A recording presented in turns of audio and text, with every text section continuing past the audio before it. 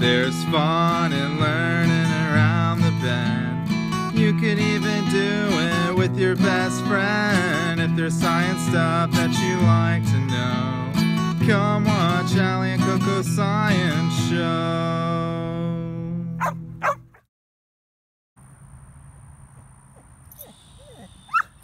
Hey guys, welcome to Allie and CoCo Science Show! Today we have a very fun animal to show you. We are talking about the sandhill crane, or Antigon canadensis. Now these birds are pretty tall. They grow to be about 2.5 feet in height, males and females. You're right, Colette, thank you for that conversion. Now these birds have been around for a long time. The fossil record shows that they've been around for at least 2.5 million years. It's not actually what it means. And that fossil was found right here in Florida. So this bird lives in the United States, and they can go all the way up to Canada, and they migrate down south for the winter. And these guys live, these guys live in prairies and wetland habitats. And they have some pretty cool vocalizations. It sounds kind of like a trumpet, like a kind of thing, you know? Well, CoCo, I am trying here, okay?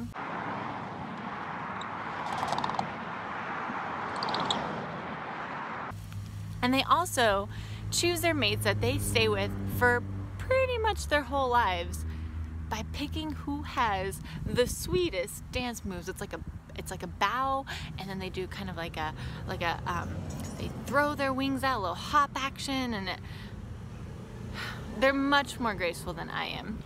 They're even graceful when they attack a predator. I'm talking foxes, I'm talking coyotes, I'm talking even eagles. They soar above their predator, and then they attack them feet first, and they grab them. And they hiss. You're right, Colette. These birds live in these huge groups. So they all kind of migrate together, they nest together, and they all protect each other. They can hiss at a predator to appear threatening. So these guys live in wetlands and prairies, which is perfect for them to find food for them and their babies. You're right, they eat everything. They are omnivores, meaning they eat both plants and other animals. So they can eat aquatic plants, grains, berries, insects, rodents even, reptiles. So these guys can eat everything, you're right. Well, it depends on the season, Colette. So in warmer weather, they may be able to find bugs and things that aren't hibernating. And then in the colder weather, they may be looking for grains, and it might be slim picking. Oh, but don't worry, Colette, they are great at survival. They've been practicing for millions of years.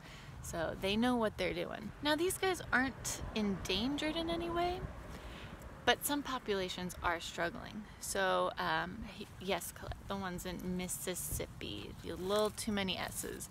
There are populations in Mississippi and Cuba that aren't doing well, and even the ones right here in Florida.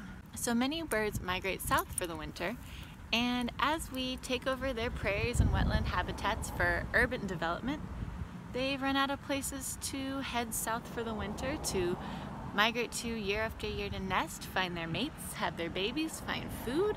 So we're making it kind of hard for some of these populations and other bird species to survive.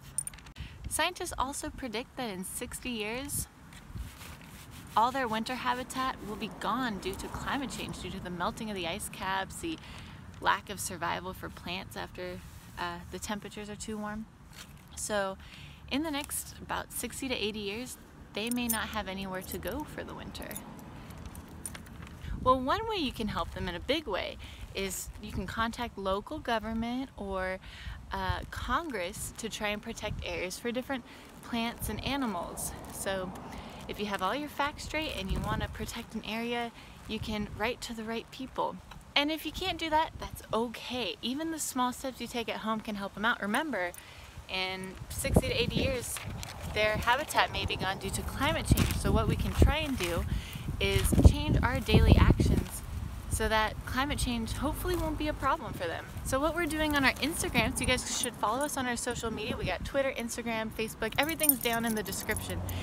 Right now we're doing, for the month of January, Reduce Resolution, which means that every day we're gonna share something, a way you guys can help at home to reduce your climate impact, reduce your carbon footprint. So every day, yeah, you're right, Colette. So we have 31 ways you guys can help these birds, other plants and animals. So it's a really cool way to get involved, to change your daily actions. Colette, what should our question of the week be?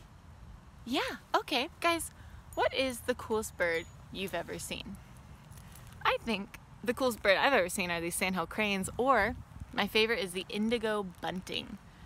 I saw one of theirs way too fast. I couldn't take a picture, so here's one I found on the internet. Colette, what's your favorite bird that you've seen? What's your favorite bird that you've seen? Huh? You do like to bark at vultures. That's okay. Yeah. So guys, don't forget to comment down below what is your favorite bird you've ever seen. And don't forget to give this video a thumbs up if you learned something new or you like cute puppies. And if you haven't yet, go ahead and hit that subscribe button. We're going to try and put a video out every week or every other week. And there's a little bell at the bottom. Hit that notification bell if you want to be notified when we put a new video out. Don't forget to follow our social media. And we'll see you next time. Bye, guys. Bye. Can you say bye? Colette. Colette, can you wave? Yeah, good girl. Hey guys, I wanted to give a quick shout out to Mrs. Jensen's 4th grade class in South Dakota. I hear you guys watch my videos every week, and for Christmas they sent me all these feathers. Me and Colette love feathers, so they're gonna go right in my feather collection, and I am so excited. So thank you guys so much. See, this is what she does. She loves feathers. I can't work in these conditions. This turkey, all you want is the treats.